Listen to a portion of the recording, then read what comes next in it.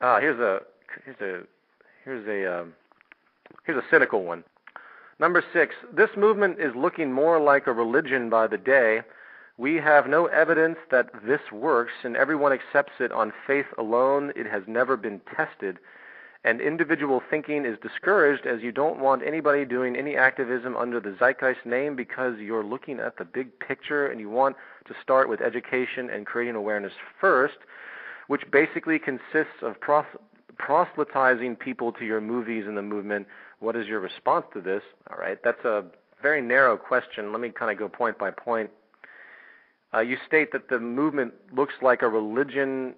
It's based on faith and it's never been tested. Well, first of all, I'm just going to call out that it's cute you call it a religion. I love how every time a new group comes around that's interested in something, the first knee-jerk reaction, the first knee-jerk debasing reaction comes in the form of calling it a cult or religion.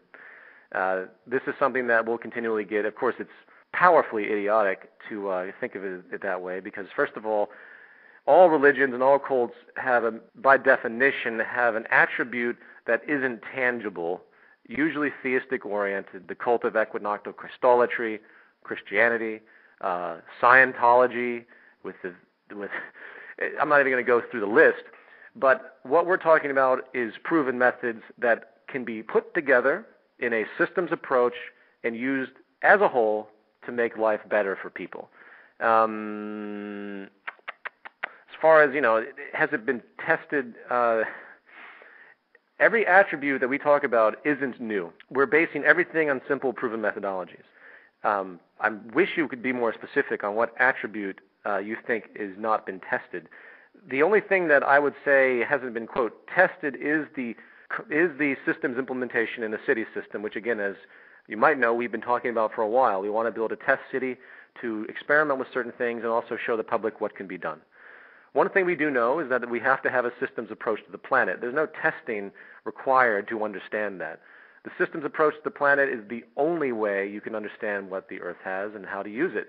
As I denoted in my lecture in Iowa, Part 2, Project Earth,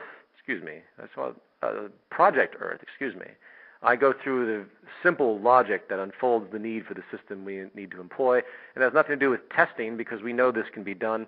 I've even given examples of Hewlett-Packard that has a, quote, central nervous system concept they want to implement with sensors, ubiquitous sensors all along the planet for various environmental reasons. There's no reason that can't be expanded to include everything in some form with redundancy going into a central system that is visible to everyone. There's no reason for secrecy. So let me go back to your question. Yeah, I'm just going to have to ask you, if you are listening, if you say it's never been tested, you have to be more specific because a resource-based economy is based on a combination of attributes. A systems approach, resource management, the use of technological development for automation to displace labor deliberately. Why? Not only because it frees humanity, but because we know statistically that the more automation, the more mechanization in every field, the better progress, the more progress is generated. This isn't just some idea. This has been proven. So the only variable question mark has to do with where we might go with artificial intelligence in a more constructive way. And that's really not even necessary to consider. Systems approach, resource management, all there is energy, materials, and human ingenuity in the mind. The other attribute is education. We've got to get people educated out of the current value system so they understand their relationship to the environment, so they can focus their energy on things that actually matter, that have a social relevance or a personal relevance, not going into a 9 to 5. So I'm just going to kind of leave it at that. So please be specific next time you want to ask such a narrow question.